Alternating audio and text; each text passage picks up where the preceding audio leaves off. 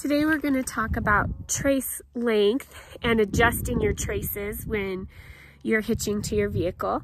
I get asked a lot how tight they should be or how loose they should be. And then I have people contact me who've had accidents because their traces were not adjusted correctly. So I'm just going to talk about it a little bit and show you what I do. You can take that or leave it, but I'm going to show you what I do and how I kind of gauge when they're the correct length. So I'm going to show you a few things and I'll discuss what I think we need to discuss. This is the K-bike, which is it's similar to the hyperbike. And so the single tree is located under the seat. So typically what happens with this kind of, sorry about the dog. What happens with this kind of vehicle is your traces need to be a little bit longer because the single tree is further away. A lot of people end up having slack in their traces. So when you're not moving and the horse is just standing, you're not on a hill, you're fairly flat, you want a little bit of tension in the trace. You do not want that trace hanging down like this, that's for sure. And you don't want to be pulling so that it's constantly pulling that bike into the back of your pony. You don't want that either. I'm going to show you when it's too long, what can happen. I'll make it ridiculously long. All right, so I've just made them as long as they can go. So if you can see what would happen when we stop, that it would take this long for the breeching to engage, and when we go, it would take this long for the breast collar to engage. So you have this sort of slapping back and forth movement. You could shorten your breeching, but like on your hyperbike, the K-bike has this ring here, so it can't come out of the shaft loop. But on like a hyperbike or a different type of little vehicle where your shafts are this close to your to your shaft loops, when you sit in the seat, you can actually lift it up and it will slide right out of the shaft loops, and then you're in big trouble. If your shafts come out of your shaft loops and you're sitting in that seat, you're still connected by the traces, and it's a big wreck. So having your traces the right length is very, very important.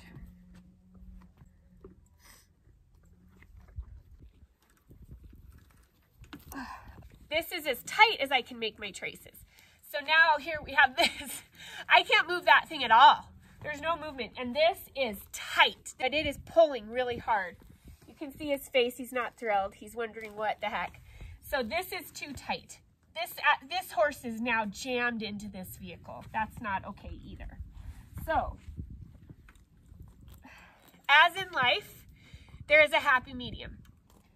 And for me, in this vehicle, that's to have this on the middle hole. The front buckles are on the middle hole on both sides. And now we'll look at this. Aha! So for stopping, when you go to stop, that's the movement you get before the breeching engages. To start again, that's the movement before the breast collar engages. It's minute, it's small. Another thing I want to talk about, how you can know if your traces are the correct length, is watching your shaft loops here. When your horse starts to pull, I'll insert a video here of him pulling me in the K-bike. When he starts to pull, what happens to those shaft loops? Do they swing forward? Do they pull backward? If those don't stay straight up and down, then your traces aren't adjusted correctly.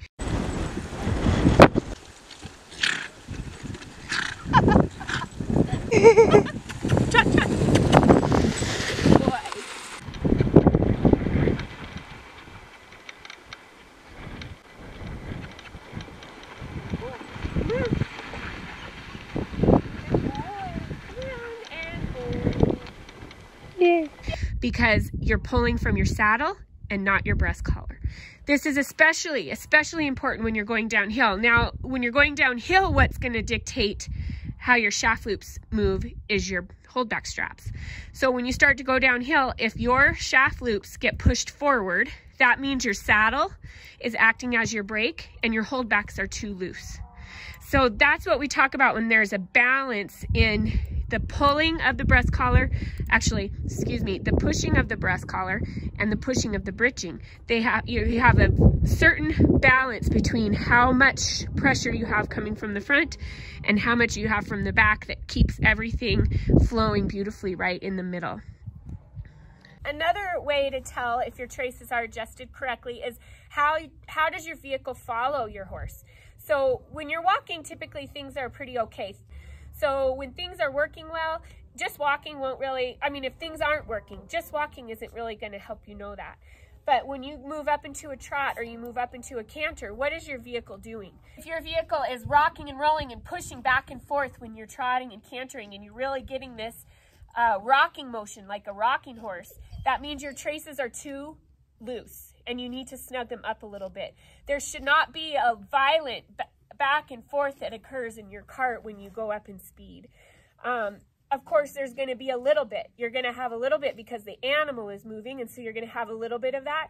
But if your vehicle is really going back and forth hard, then your traces aren't correctly adjusted. And often neither is your holdbacks. So your holdbacks will help hold your horse correctly in the shafts as well as the traces.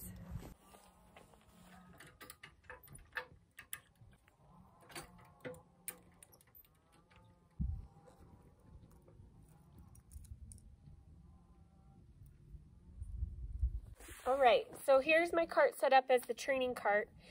Notice the shaft loops. See how they're pulled back? They're not hanging straight. That's because my traces are too long.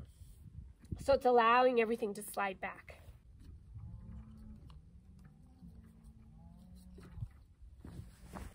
Here I'm adjusting the britching because it was a little bit too tight, so I'm just loosening it.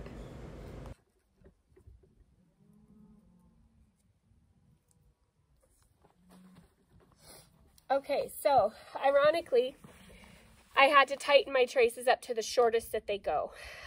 So with the K-bike, I had to be in the middle hole, and with when it's set up as a training cart with the single tree here, I need my traces as short as they'll go. So that just shows how, even though the hyper bike, the K-bike, all those bikes are close to the pony, the single tree's under the seat, so you have you actually have more space for the traces to travel. So as you can see now, my shaft loops are straight and we would be good to go as is.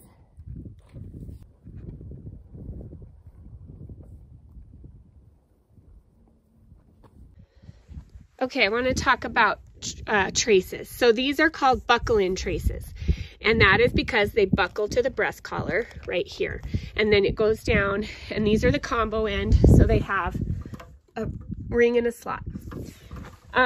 You adjust how far away they are from the front of the cart by these holes here and moving this trace forward and backward on the buckle. So right now I'm on my last hole to make it as short as I can. When I'm on the hyper bike, I have to be on 1, 2, 3, the third hole from each end. 1, 2, 3, 1, 2, 3, the middle hole. That's where I have to be for the K-bike. And then I'll show you with the sled hook up too. But this is how you would adjust the length of your traces and where the horse is in the shafts. So this is how the single tree will work when the traces are attached. And you want that movement so you don't get a sore pony, so their shoulders aren't sore. The shafts are just floating in the loops, and there's plenty of space between him and the single tree. Ah, there's my baby. So we will do a little trot so we can see how the cart follows him. Zorro. Oliver, please don't jump on us. Zorro, trot. Trot. So there's no push-pull on the cart. It's just following him real smooth.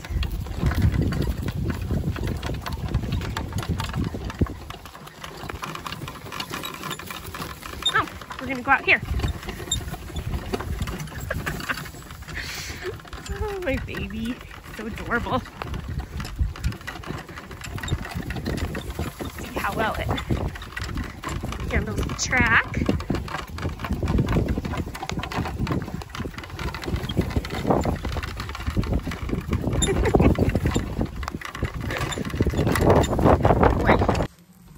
Ready, Zorro? Walk up. Boy.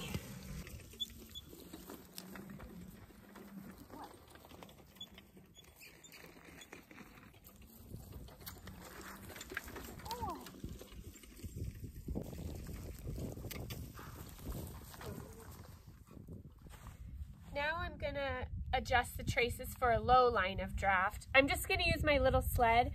Know that it's not safe to pull a sled like that without shafts. But if you were to be dragging tires or something, this is how you would adjust your trace length. And my tires are buried in a pile over there, and they're really heavy. They're all chained together, and there's 4 of them, and I can't move them by myself. So I'm just gonna show this with the sled, but it's just to show how long your traces should be. So a couple things is, so he has his collar and hames on for low line of draft. I have it buckled on the longest hole, because you usually need more length as the line of draft drops. My trace keepers are on their longest hole as well to hold it as it comes down to the ground.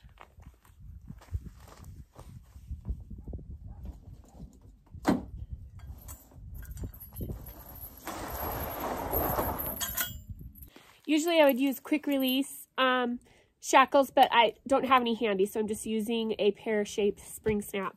And of course, if your pony, if you can't kneel down behind him like this, then please don't do that. So I'm going to snap these onto the traces.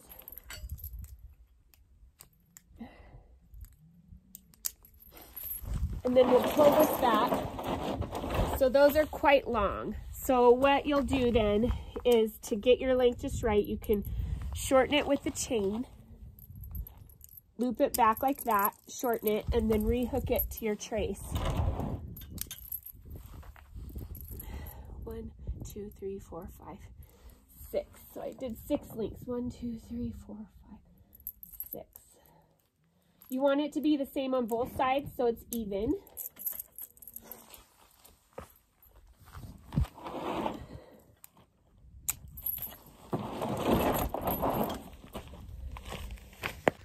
So this shows him with his traces and his heel chains and the single tree. And then when he would be getting to move and there's weight back here, that single tree will come up and you can see how much room he has. This is 22 inches on the ground. And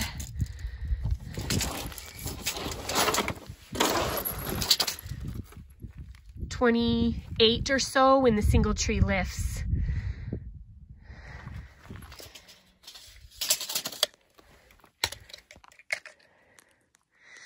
So that's about what I like to see. You could have it be a little bit closer if we want to do some long trotting in the deep snow, especially in the deep snow. I like there to be enough space between here and here so this isn't going to bump up and hit him in the hocks. So I just like a lot of space. And again, you can adjust these heel chains by just linking up the links a little bit shorter and make them shorter.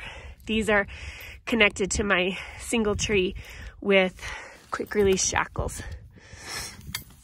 So, take a little shot from the side. Good boy, Zorro. Good boy. That is what that looks like. Hopefully this little video will help answer some questions you may have had about trace length, looseness, tightness, what's too tight, what's too loose. But if you have any questions, please leave them in the comments below, or you can email me. I'll leave my email at the end of the video. Thank you so much.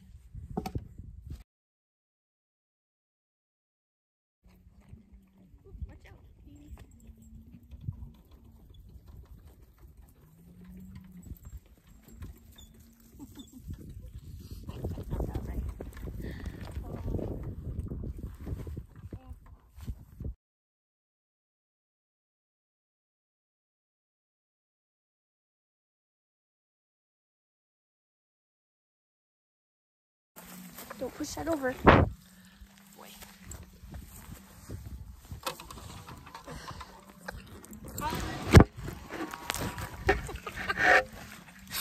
Okay. He's helpful. All right. And I hope everybody has a great day. Any question? No, okay. So, I didn't get to get into too much detail. No. But as usual, if you have any questions, just leave them in the comments below. Thank you so much.